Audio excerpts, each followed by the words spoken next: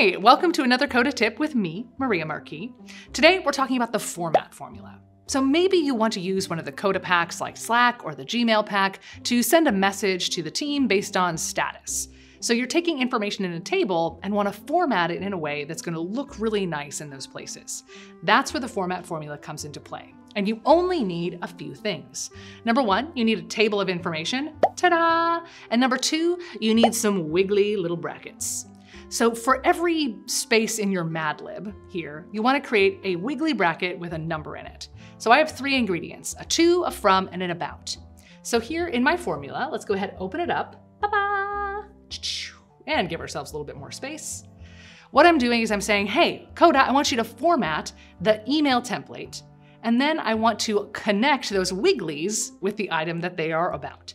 So my first wiggly is the email about name, the second wiggly is the send to name, the third wiggly is the from name.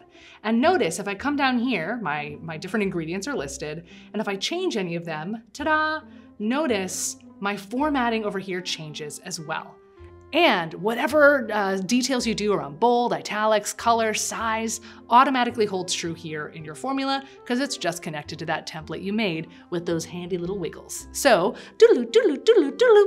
Use the format formula in this Coda tip.